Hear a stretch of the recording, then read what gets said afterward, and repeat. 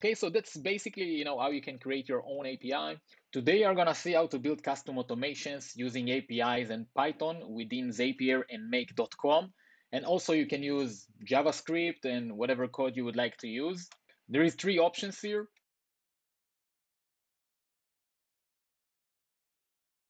And what I'm doing here is I'm just calling this address. I'm doing a post request and I'm sending it. So in this example, let's say I want to take a name from social media, a name of profile, specifically Twitter X, because I did another video about this, about building a bot that is basically qualifying automatically on Twitter. And one of the things I implemented there is like removing these emojis.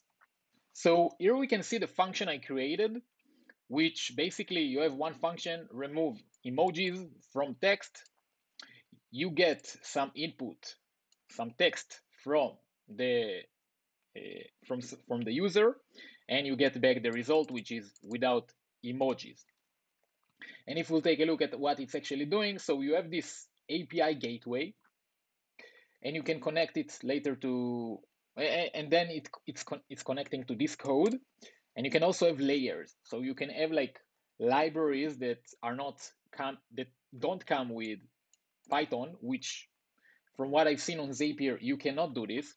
And then this endpoint, it's the endpoint that we are calling, and this is like the endpoint, and we use it to call it. So we can use make to call it. We can use Zapier to call this.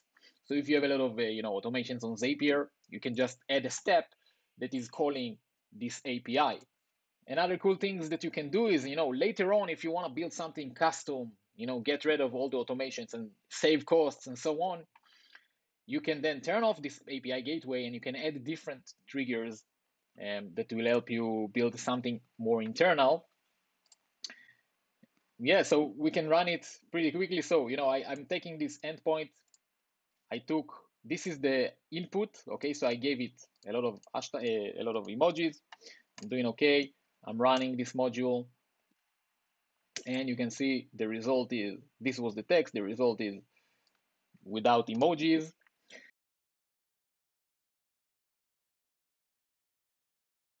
Thank you for watching this video. If you have more questions and if you need more things, or if you need help to set up something like this, in that case, you can send me a message on Boring SaaS Guy on Twitter or an email to jonathanmiser@gmail.com. And these are the things we need to think about when we actually implement systems like that, which is like security, costs, scalability, flexibility, and trace log. And I'll tell you what I mean by trace log.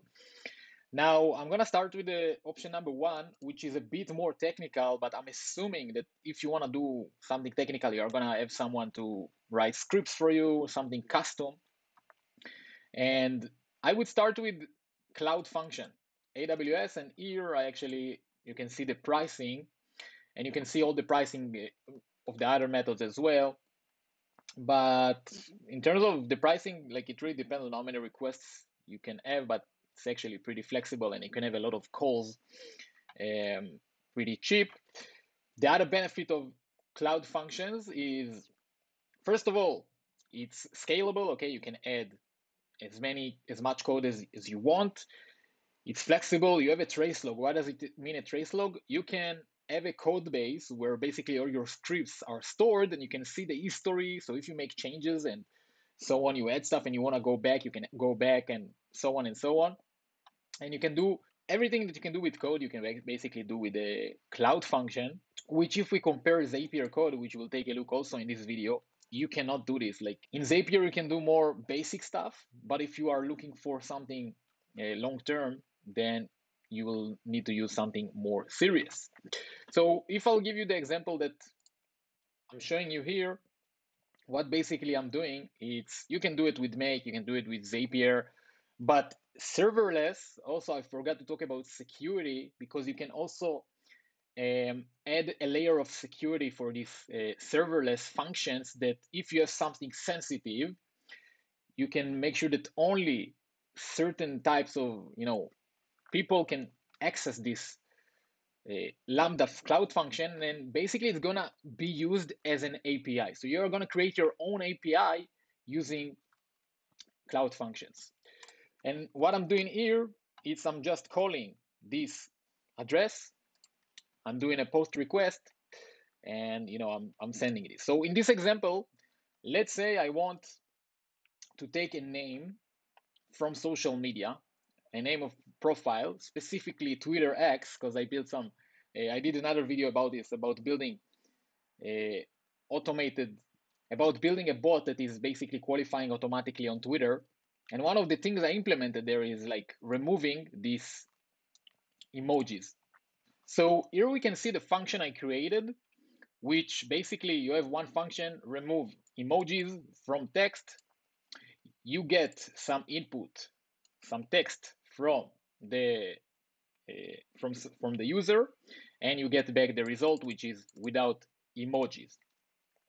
And if we'll take a look at what it's actually doing, so you have this API gateway, and you can connect it later to, and then it's connecting to this code, and you can also have layers. So you can have like libraries that don't come with Python, which from what I've seen on Zapier, you cannot do this. And then this endpoint, it's the endpoint that we are calling, and this is like the endpoint, and we use it to call it. So we can use make to call it. We can use Zapier to call this. So if you have a lot of automations on Zapier, you can just add a step that is calling this API. Another cool things that you can do is later on, if you want to build something custom, get rid of all the automations and save costs and so on, you can then turn off this API gateway, and you can add different triggers that will help you build something more internal. Yeah, so we can run it pretty quickly. So I'm taking this endpoint. This is the input. Okay, so I gave it a lot of emojis. I'm doing okay. I'm running this module, and you can see the result is, this was the text. The result is without emojis. The other option you have is I took the same code, I pasted it here on Zapier. And on Zapier, I think it's pretty new. You have this new step that you can run code. And actually, let's try to run it here. So you have you can write code by Zapier, and you can choose what you want to do here. So you can choose an event, you can run JavaScript, you can run Python. And as I said, it's very limited. You can start with this and then move to AWS Lambdas, or you don't have to use AWS Lambda. You can also use Google Cloud Functions. You can use Azure Cloud Functions as well. I don't know how they call it. And you can run your things. And here we can see the same code, and the output is the same. And if we run like a quick test, what basically I just added some emojis. I give it like test, 2 emojis, and I run the test, and I do retest. And here you can see the name is test. And here we can see the logs. So if we'll take a look at the code, what we are doing here, we are doing print and so on. Now, this is really like, if you look at this compared to AWS Lambda, this is like a toy. It's cool that they added this, and you can also take a look here at the documentation on the things you can do here. Now, if you take a look at this link, Python code examples in Zaps, you can see some cool functionality you can do here, which is like you can get an input from the previous step. You can call an API. You can have some logs and so on. Divide, all these things. I'll leave a link below that you can take a look. And there is some cool functionalities you can do, and it can take you to a certain point.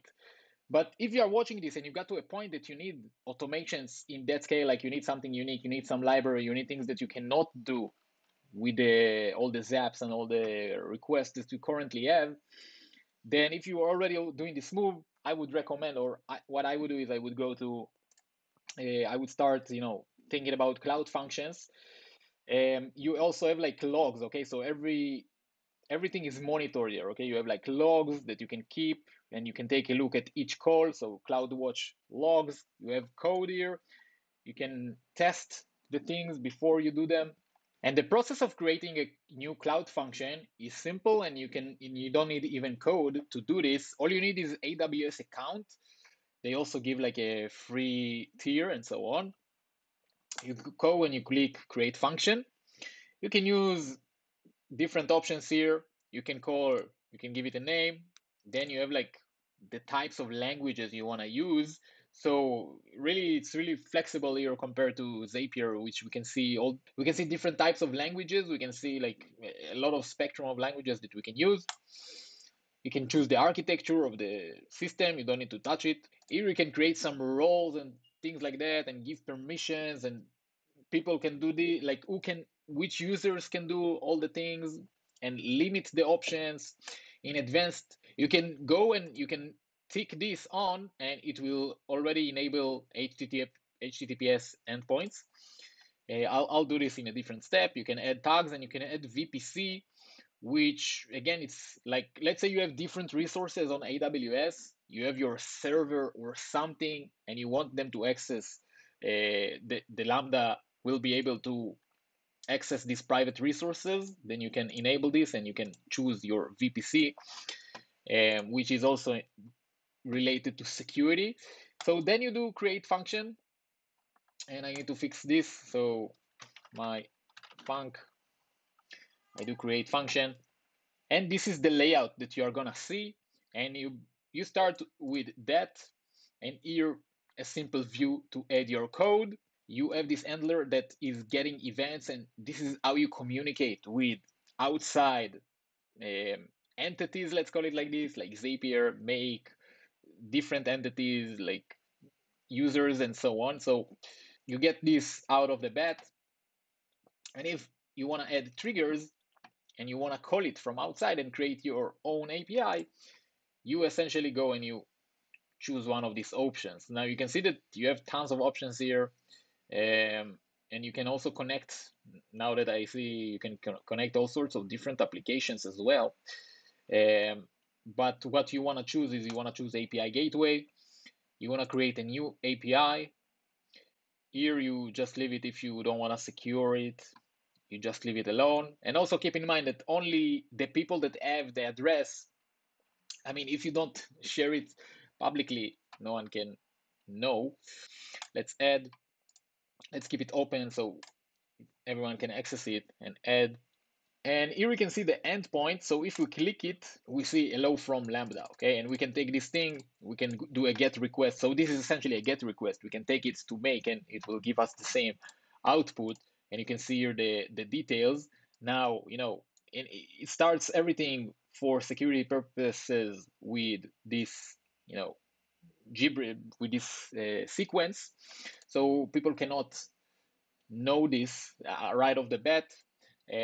So, unless you post it somewhere, I don't see how people can see it. Yeah, that's essentially what you do. So layers here, what if you want to add some, custom resources. So for example, I built this code that it's taking a Twitter profile.